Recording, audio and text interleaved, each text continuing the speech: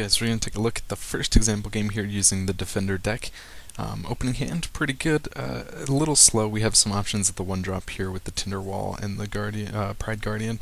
A little slow because we could get those in with turn 1 planes, but 2 of our 3 lands are these tapped searches. So still a good hand. We have 3 lands, we have 2 torches, definitely a lot of possibility available to us. We're just going to have to hope that things get started a little well. Draw into a planes, which is great. That gives me options for either of these.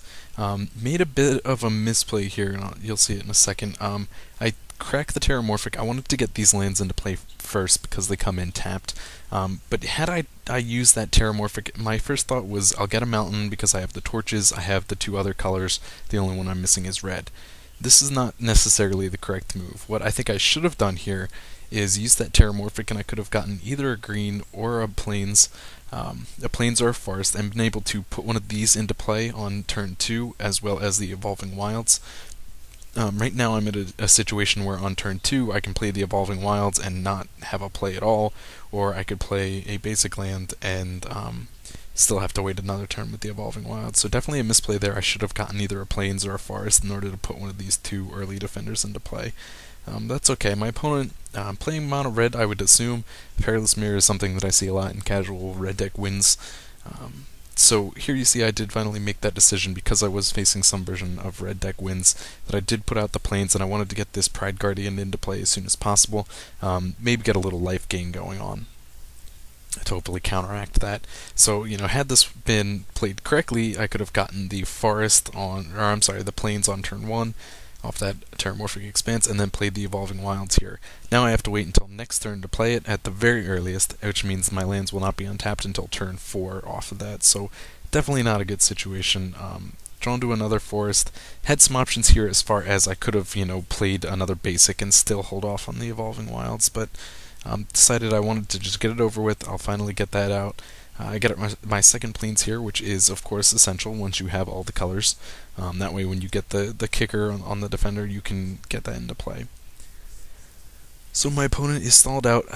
Really should have, I guess not really, but he could have attacked through there to get 1 damage through, but at the same time, if he had done so, I would go up 3 life from blocking one of those, so nothing good for him there. But you see I do draw into a Vent Sentinel, which is fantastic. I put this forest out, and now I am able to get that in turn 4, which is your absolutely ideal play. You can get it a little sooner, but getting that in turn 4 at the very latest is fantastic. This means come the next turn, we pass here, he's got no options really. Come this turn, I have the ability to start activating this. Now, when I play this deck, I like to just pretty much forget the fact that I have 2 mana. I want to always leave 2 mana available to use Vent Sentinel.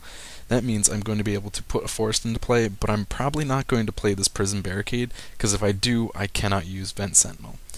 Instead, I still have some options to get a 3rd defender into play with the Tinderwall, and I will still have mana available to not only tap the Vent Sentinel, but I will also be able to use Evolution Charm to either fetch out a land.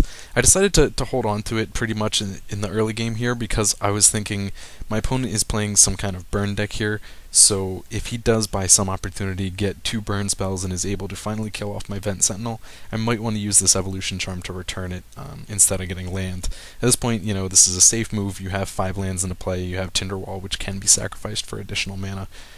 So holding on to that Evolution Charm and not fetching a basic land is a pretty good move in my opinion. So activating, first taking 3 damage there. Terramorphic's going to go down. I'm finally going to be able to get the 4th land to be able to play Prison Barricade with Kicker. But unfortunately, because it comes in tapped, I will not get that in until next turn. But again, going to pass the turn, so I have 2 mana available to use Vent Sentinel. You can use this 2 off of the Tinderwall to pay for it, but if you do that, you're reducing your total defender count. So it's kind of a contradiction, something you just don't want to do. So again, end of turn, Vent Sentinel is going to burn my opponent for 3 again. He has to discard, and clearly I see he's having land troubles. He has discarded a green card, which means he is playing some 2-color deck. And I guess he's got a handful of green. That's very frustrating. I definitely felt for him. Things go great here. I get into a Stalwart Shield Bearers, which is great. That'll help, especially if my opponent is playing burn spells. It will help keep the Vent Sentinel alive. But I am going to actually play the Prison Barricade first. doesn't really matter at this point in time. If I was playing against something else other than these two mirrors, then this would be the better play because it can attack. But because he has these, I'm not going to attack, because doing so he could block with both of them and use the 4 damage to kill the Vent Sentinel. I guess at the same time I could have played on my next turn the Shield Bearers, and that would up the count on that, and the 2 mirrors would not be able to kill a Sentinel, but I didn't want to take any chances. I have a pretty good setup at this point in time. I am now going to be able to burn my opponent for 4 off of the Sentinel here.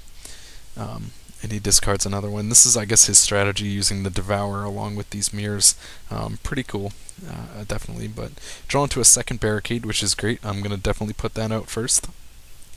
And again, have the mana available to tap the Sentinel. Going to be able to take him down to 5 damage here, because I have the 5 defenders into play. And then, because I do that end of turn, it is now my turn, and I'm going to be able to simply cast this one last time on my turn and finish off my opponent. So there you go. Just I realized it was not a great game because my opponent was screwed, but I thought it was still a pretty good look at how this deck can be put together. And just be aware with these tap lands, these Terramorphics and stuff, and play a little smarter than I did. So go check out the other decks. I'm going to have the other videos up here in a second.